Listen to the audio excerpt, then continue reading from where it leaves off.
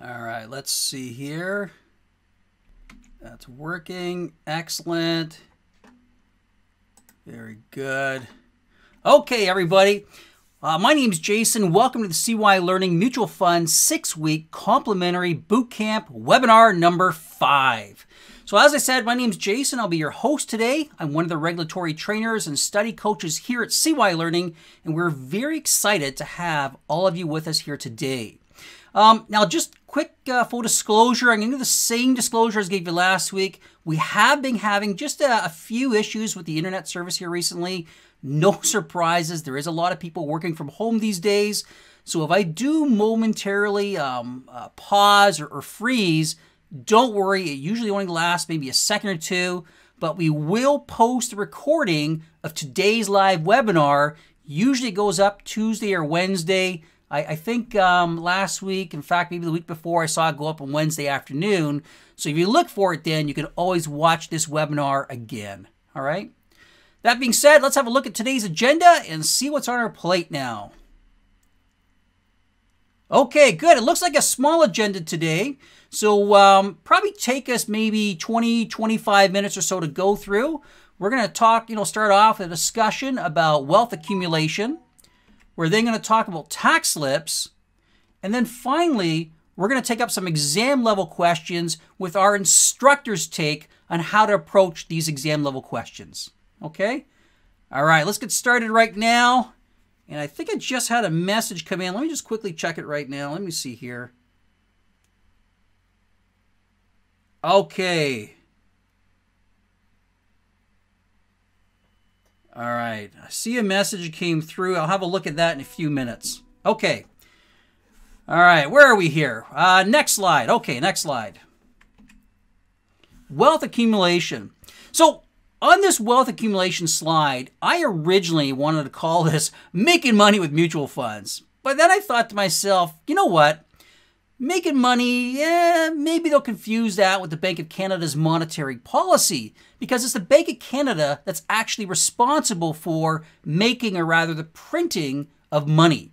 So I ultimately decided to simply call this slide wealth accumulation. Now, to be candid, most of us are not born wealthy. I mean, I certainly wasn't. I came from a family of very modest means. But by starting at a young age, by using the power of dollar cost averaging, and by staying invested, through tough markets, it helped me to really build a nice little retirement fund that I should hopefully be able to rely upon later on in life when I get to that stage of retirement. Now, full disclosure, I've still got a long way to go till I get to that, that point, but I think I'm going to be just fine.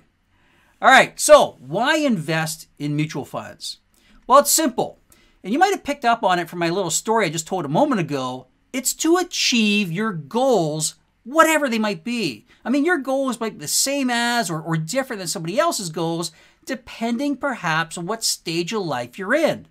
Right? Now, one of the most common goals that many people want to save for is retirement. Right? That's one of my big goals. But there are others. There's saving for the down payment of a house. There's saving for a child's education. There's saving for perhaps a dream vacation, maybe a vacation, far away overseas or down south, right? Or perhaps something as simple as saving for a cottage, right? And I know the prices of those have gone up a lot in the last couple of years, but who knows? The point is that investing in mutual funds can help you with all of these different goals that you or your clients might have in mind. Now, investment income can be comprised of interest income, dividends, capital gains, or even what we call a ROC, ROC, or return of capital. And each type of income retains its own character and is taxed accordingly. So for example, interest income is taxed as regular income. Dividend income from Canadian corporations is typically subject to a dividend gross up and a dividend tax credit procedure. Capital gains, for example, is typically only 50% taxable, meaning that 1/2 of a capital gain is usually subject to tax, whereas the other half of the capital gain can go right into your own pocket. So what about return of capital? Well, this is simply where an investor is getting their own money back. And if you're going to get your own money back, your own capital, there's no taxes applied to it. Now, I want to be clear. what I've just talked about, this is all investment income that's earned by the fund manager within the mutual fund itself. Okay, within the mutual fund itself. Now, my third point here is about capital gains, losses on the mutual fund. So let me give you an example, and this is going to probably make a lot more sense. If an investor buys a mutual fund, say for $100, and then later on sells that fund for maybe $1,000, then all else being equal, the investor has a $900 capital gain on the mutual fund itself. And that should be pretty clear, okay? So again, you've got two different things. You've got the mutual fund earning investment income from the activities of the fund manager, and that income could be interest income, dividend income, capital gains, etc. Then you've also got capital gains that might apply to the mutual fund itself.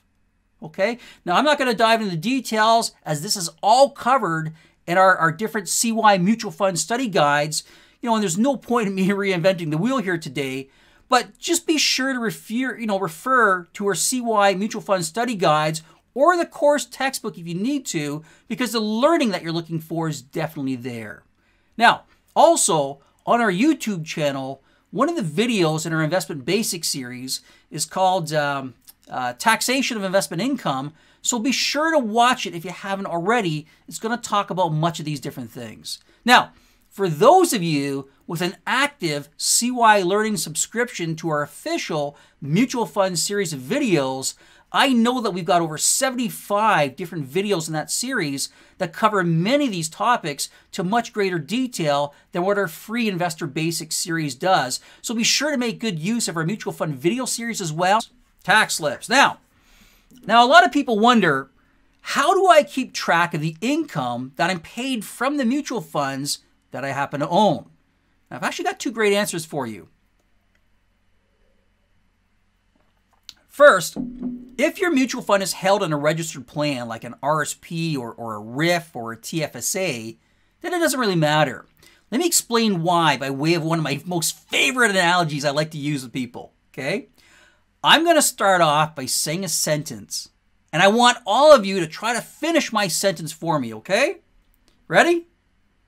What happens in Vegas stays in Vegas. That's right. That's right. Meaning, of course, whatever stories or events occur in Las Vegas are not told and thus do not affect you outside of Las Vegas. And the same is true of registered plans. It's my favorite analogy ever. Anyways, any investment income or distributions that occur within a registered plan stay within the registered plan and don't affect you. That's the key point.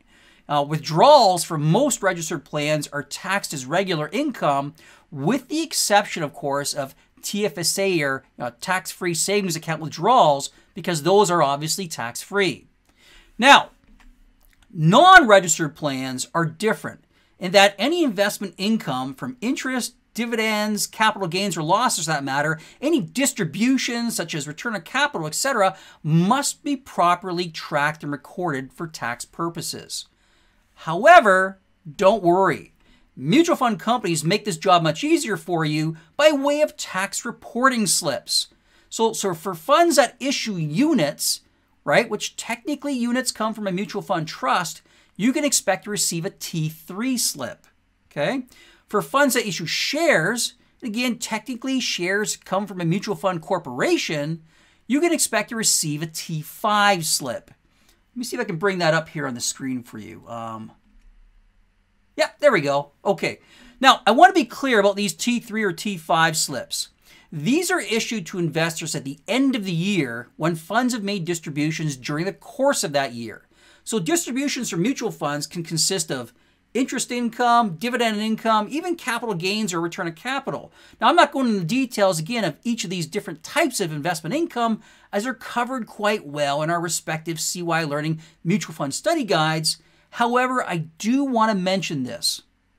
When you buy or sell the actual mutual fund units or shares themselves, you can also expect to receive either a capital gain or loss, and this capital gain or loss is separate from any distributions that the mutual fund may have made on your behalf.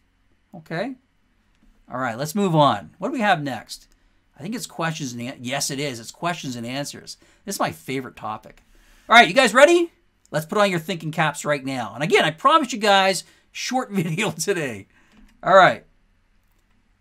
Question number 1. Let's read the question. Let's see here.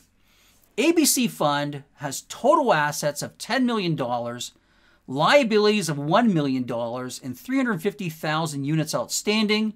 Assume the fund charges a 3% front-end load and a MER, that's a management expense ratio, of 2.5%.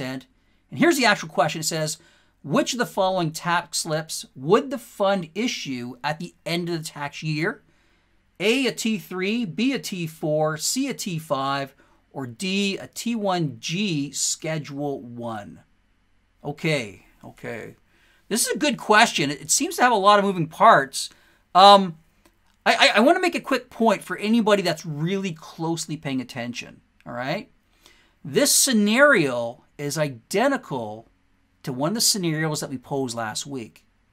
Okay, it's identical, but the question itself is different, right? Which is why it's so important to RTQF. Read the question first, because this has got a different question, but the same scenario as one of the ones last week, all right? So again, there's a number of distractors in here. Assets, liabilities, the amount of outstanding things, front-end loads, MER. These are all things that I don't think actually relate to the question at hand. Okay, this kind of looks like a complicated question, right? But is it? I mean, what do we really need to know to answer this question? Well, there's no mention that this is a registered plan. So because there's no mention or no hint that it's a registered plan, we must fairly assume that it's non-registered. Okay? But I mean, what do we know for sure? Well, let's use that process elimination. Let's have a look at these 4 different answer choices. What do you have here? We've got A at T3. Okay? So we know that T3 slips are issued by mutual fund trusts. Okay? That's a possible answer. B is a T4. Well, a T4 is actually your statement of employment income that's issued by your employer at the end of your year. So I think that's false, and we can probably eliminate that one. So B is gone, right? C is a T5. I think a T5 might be a right answer. It's a possible choice. Okay. D, though, is a T1G Schedule 1. That's a fancy answer. It's kind of long, right? That's actually just your income tax return. A T1G is your income tax return, and a Schedule 1 is a subset of your income tax return that, if memory serves me correct, is where you calculate the actual amount of taxes owing on it from a federal and provincial point of view. So I think we're going to probably eliminate D. So to be clear, we've kept answer choice A and C, but we've eliminated answer choices B and D just from our own knowledge. Okay? So let me ask you guys, what kind of a mutual fund is this? What kind of a mutual... You know what? Is there any key words that really matter in this scenario? Any key words? What do you guys think? As I'm reading this, you know what stands out to me? This word right here, this word units. In fact, let me highlight that word. Let me see here. Okay, there we go. There's a highlight on that word units. This word stands out to me. You know why? Because I know that mutual fund trusts issue units, but I also know that mutual fund corporations issue shares. And it doesn't say shares anywhere in this question. It says units. So because it's a mutual fund trust that issues units, and I know that mutual fund trusts issue T3s, I think that that's probably going to be the right answer.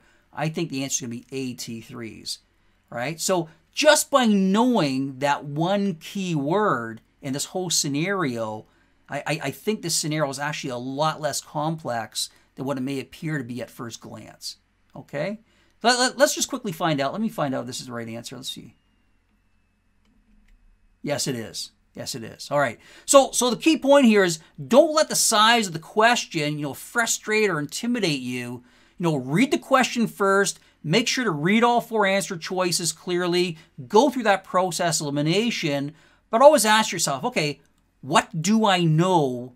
What, can I eliminate and narrow it down? That whole process elimination is designed to help you, okay? Complex, but actually a really simple question. All right, let's move on. What's question number 2 hold in store for us? Let's see here. Mandy, okay. Mandy invested in a mutual fund held outside of a tax-sheltered plan. During the year, the fund allocated her share of capital gains that the fund generated. Mandy received a T3 slip which reported a $1,000 distribution. How would this income be taxed? Okay, A as a distribution, B as a dividend, C as regular income, or D as a capital gain. Let me see here.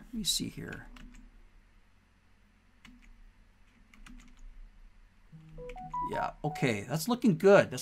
You know what? This is a good question. It does seem to have a lot of moving parts, okay? So I think our first step in solving these questions, again, is RTQF. Read the question first. And then here's the question right here. It says, how would this income be taxed? Right? It's asking about the income and how it would be taxed. But you know what? I think that this is the kind of question that a lot of students are going to have a look at and are going to quickly lose a mark on. And I've seen it happen many times, right? T3 slip which reported a $1,000 distribution. Mandy received a T3 slip that reported a $1,000 distribution, and your very first answer choice to how this income will be taxed is as a distribution. But how many of you guys would have chosen A? How many of you ladies would have chosen A for that matter? Right? And I use guys and ladies in the generic sense, but how many of you would have chosen A as an answer right away? And then just moved on to the next question, right? I bet you, I want all of you to remember this, right? Sometimes you're really trying to catch unprepared students with questions like this. And I think a lot of unprepared students would simply pick answer choice A, lose the mark, not even realize it, and just move on to the next question, all right? So let me highlight something here for you right now, all right? Investment income from mutual funds retains its own character. And what this really means is that interest income is treated as regular income and taxed accordingly. Dividend income from Canadian corporations is subject to a gross up and a tax credit process, like I mentioned before. Capital gains is, got its own capital gains rate of 50%, etc., right? But the way mutual fund makes distributions is like this. You've got 2 types of distributions. You've got dividend distributions and you've got cash distributions, okay? So generally, dividend distributions are set up for reinvestment back into the mutual fund and used to purchase more fund units or shares. Cash distributions, on the other hand, though, are generally given directly to the fund investors as cash, who then take that cash as income. Very often, that's, retirees that are making use of that, right? So for investors that are pre-retirement, most mutual funds are set to automatically reinvest to distributions. For investors that are retired, many mutual funds are set to pay out their distributions in the form of cash. Now, let me ask all you guys a question. This looks complicated, right? But is it? What do we really need to know for sure to answer this question? Okay? Well, there's no mention this is a registered plan, so once again, we would fairly assume that it's non-registered. However, I do see that it says here she received a T3 slip. I know T3 slips come from mutual fund trusts, and I also know that they come from mutual fund trusts that are held non-registered, okay? So I know that this is in fact a non-registered fund. And since we know that it's non-registered, this means that the investment income will retain its own character and be reported separately on that T3 form, okay, that T3 slip. So I guess my question really is what type of investment income did she receive? Yes, she would have received a distribution, but that's one possible answer. But I think there's a better answer, and I think the better answer really comes down to this. I think it's this keyword I'm looking at right now here, this keyword right here. Let me see if I can highlight that here on the screen. capital gains. I think that's the key word that really tells you what I need to know. I got a suspicion that even though she did receive a distribution, it's going to be characterized as a capital gain because it told us so earlier on in the question, and we just need to really closely pay attention to it, right? So let me find out if that's right. Yeah, it is. It is. All right. So this is a very straightforward, easy question, but it really highlights one key learning point a lot, all right? You've got to do a lot of practice questions, lots and lots of practice questions, and you've got to make mistakes, right? I mean, you've got to get tricked sometimes and make mistakes, and that process of making mistakes is a learning process. That's where you're going to really pick up some really good learning material there. And if you get questions like this where you're kind of scratching your head and you're thinking, how do I approach this? Always step back to basics, okay? RTQF, read the question first, highlight any kind of keywords in the question that are relevant. I would have definitely highlighted T3. I would have definitely highlighted capital gain. But, you got to then look at your 4 answer choices and narrow it down. Is it a distribution? Yes. Is it a dividend? Well, maybe you could say that. Is it regular income? Definitely not. Is it a capital gain? That's the best correct answer here in this choice. All right? Okay, you know what? Let me, before I move on, let me take a quick 30 seconds and just check the YouTube stream for any questions that might have popped up. Let me just see here if I can do that real quickly. Where's my YouTube stream? There it is. All right, what do we have here? All right, so I got Vrinda asking a question. Can we still ask questions to SeeWhy instructors even after this boot camp? It looks like Andre is addressing that right now. I'm going to say, you know what? If you guys, when this boot camp webinar series finishes, if you still got a couple of questions, by all means, send them in to us, and one of our trainers is going to reach out to you. We'd like to chat with you anyways. Now, I can't say this is going to happen frequently and often, all right? But if you've got 1, maybe 2 questions and a quick 5-minute conversation after this boot camp series is done would certainly help you towards your exam, then I would certainly like to help you. I know Andre and probably Corey and Rebecca and Josh and some of our trainers probably would as well. So send those questions in, and we're definitely going to make a point of getting back to you. All right, we might not give you a 15-minute session, but we're definitely going to give you 5 minutes of our time to help you out. Okay? What else here? What else do we have here? Okay. Ladder GICs. Okay, I see somebody asking about ladder GICs. Again, it's Verinda asking about ladder GICs. Okay, Andre's mentioning to talk about tutoring. Okay, I'll leave that with Andre. All right, gotcha. Okay. So a ladder GIC is this, right? A GIC, typically when you're issued, what you're doing is you're walking into a bank, you're giving money to that bank, you're lending money to the bank's giving you back a GIC, a guaranteed investment certificate, and that guaranteed investment certificate has a guaranteed rate of return. But it's usually often a low rate, maybe 2% or 3%. Now, a ladder GIC is just what it sounds like. Imagine a ladder, each rung on that ladder goes up, and so with a ladder GIC, what you're getting is a higher interest rate at each rung of the ladder, okay? So I'm going to give you an example. Let's say, and I'm just going to make this up, let's say you got a 5-year ladder GIC. Perhaps in year 1, they're going to give you 0.5%. Maybe in year 2, they're going to give you 1%. Maybe in year 3, they're going to give you 1.5%. Maybe in year 4, they're going to give you 2%. And maybe for that last bit of year 5, they're going to give you maybe 3%, a higher rate. Okay? So, you've got different rates occurring on each rung of the ladder. However, when you look at it from an overall point of view and you add up the length of term, the length of time of this ladder GIC, it's going to work out to maybe an aggregate or an average rate of, I don't know, maybe somewhere between 2 and 3%. Okay, but that's how ladder GICs work. Typically, you start off with a low rate, and on each rung of the ladder, as you go further and further towards maturity, you get a higher rate of return. Okay, very safe investments. But again, there might be other investment choices out for you, that make a lot of sense. Again, depending on your risk tolerance, your investment suitability, your time horizon, and really what your goals are. Okay, great question, that one. Right. You know what? Let me step back and go into the presentation again. I'm going to move on to question number 3. There we go. Okay. Question number 3. Question number 3 says, what would the client's capital gain be at redemption? What would the client's capital gain be at redemption? There we go. And we've got a table here. Interesting. Interesting. And it's got some dates. January 1st. We have an initial investment. June 30th, 2019. We have a distribution reinvestment. December 31st, we have another distribution reinvestment. And May 1st, 2020, we have a full redemption of all units. Okay, you know what, guys? I want to be clear.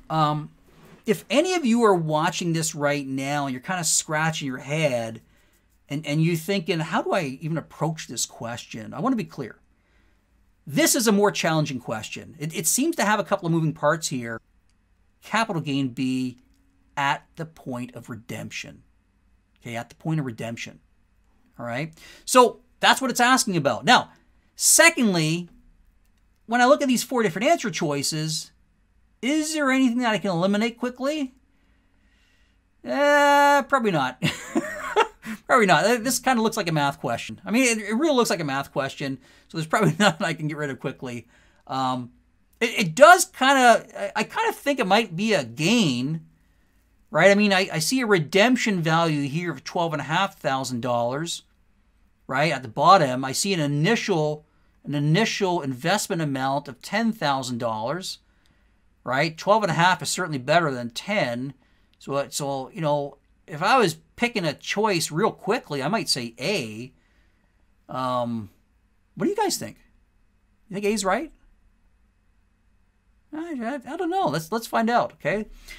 Again, let me highlight something here. There's no mention whether this is registered or non-registered, okay? So we have to fairly assume that it's non-registered and the client's going to receive a T3 slip. Now, secondly, I want to make another point here. This is a distribution, right? You got a distribution here on June 30th and another distribution here on December 31st, okay? What could this client have done with this distribution if she took it in cash, right? What could she have done with this money if she took it in cash? Well, you know, she could have done a lot of things. I mean, she could have gone on a vacation, right? I certainly need one right now. She could have bought a boat. I don't know. She could have bought a new computer, right? Maybe whatever. The point is what did she decide to do with the money, right? And I want to highlight these 2 rows here for a second. What she decided to do with the money is this. She reinvested the money, the distribution money, to buy more units. She reinvested to buy more units, okay? So I think what we really need to do is to determine how much money she's got invested in this mutual fund, or rather what her total cost base, or what we actually call her adjusted cost base, or ACB, is. I think that's what we need to determine, okay? So how do we calculate the adjusted cost base of this mutual fund, of her investment? Well, it's simple. What we're going to do is we're going to take the value of her initial investment. We're going to add on the 2 different reinvested amounts that she made.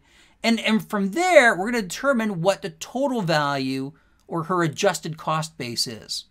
Okay? So she's got a $10,000 initial investment. She reinvested $1,500. That makes it $11,500. And then she added on another $1,500 to make it, what is that? $11,500 plus $1,500 is $13,000. Is that right? Is that? No, that's not right. No, I made a mistake. I made a mistake. I should have used a calculator, right? You know what? I misread that. That's $1,500 on the second line, but that's more. It's $1,600 on the third line. I misread that. And you know what? That's a great point. I'm glad I made that mistake, because I think a lot of people might have made that same mistake as well. All right, so something to be mindful of and be careful of. All right, it's really easy to miss the fact that these 2 distribution amounts were not the same, and to make the same math mistake I just made. And it wouldn't surprise me if I went through the rest of this making that same math mistake. It wouldn't surprise me if one of those answer choices was for that mistaken answer, because that's the kind of nasty trick I would do when I build exam questions, right? So I think I've said this before, but guys like me that create exam questions, we like to throw in their answer choices that sometimes really nail you down, for making simple mistakes. So always be careful about that, all right? So $10,000 plus $1,500. I know it's $11,500. I add on $1,600. I think that's going to be $13,100 actually. Yeah, $13,100. Okay. And how do we calculate the proceeds? Well, we simply take what we sold the mutual fund for, which is $12,500, and we subtract our adjusted cost base of $13,100. And I think we're going to actually maybe take a loss on it. I think we'll take a loss of maybe $600 on this fund. But you know what? Let me see if I can bring the math up here for you on the screen to make it more clear. Because, me talking is one thing. You actually seeing it is something else. There we go. All right, there we go. So there's the adjusted cost base. We got a $10,000 initial investment plus $1,500 reinvested plus $1,600 reinvested. That's $13,100 our costed base, right? Adjusted cost base.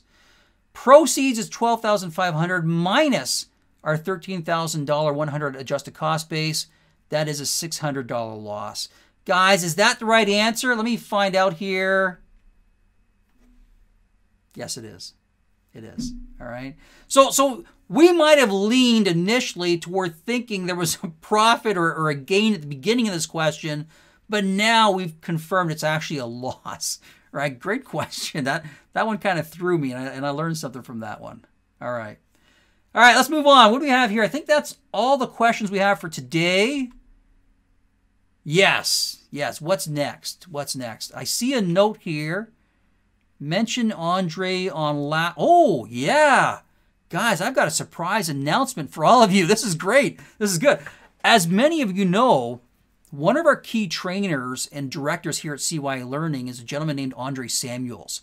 He's most often the face of many of our introductory level courses, such as mutual funds, securities, life insurance, licensing programs, etc. He's a very skilled regulatory trainer and study coach with over 25 years of banking and investment industry training experience, and I'm very proud to say that he's one of my personal close friends. Now, Andre's actually been shadowing us for the last couple of weeks on this whole program. He's been answering questions on the live YouTube stream, as I've been hosting this series, because I'm not a very bright guy. I can only do one thing at a time, right? But Andre is going to be joining us next week to share a few words of his wisdom and experience in taking courses like this, in studying, and in getting ready to write exams. So next week, I encourage all of you, please make a point of joining us for the live final webinar in the series, and please feel free to invite any friends or colleagues, from your office or, from your community that you want as well. The more, the merrier. Okay? Final note here, as you can see on the screen, again, please make sure to keep track of your progress using the SeeWhy study schedule for your course. And again, if you do have an active subscription, book a complimentary one-on-one session below. There's the link for you, www.seewhylearning.com/bootcamp. Space is limited. It is first come, first served. But so far, we haven't missed a single person that's made a request, to talk with one of our trainers. Right? So if you haven't had the opportunity yet to talk with our trainers, definitely send in your request. I'm pretty sure we're going to be able to make a spot for you. All right. Let me just do a quick final check and see if there's any final questions here.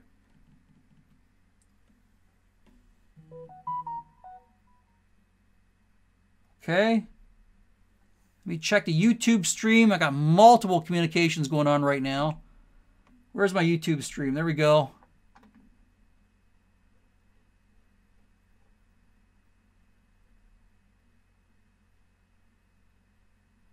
Fantastic. You know what, guys? Everything looks good. I think we've answered everything for you. Guys, good luck with your studies. Enjoy the rest of the program. And I do look forward to hearing from many of you on Friday. You guys take care and have a great Tuesday afternoon.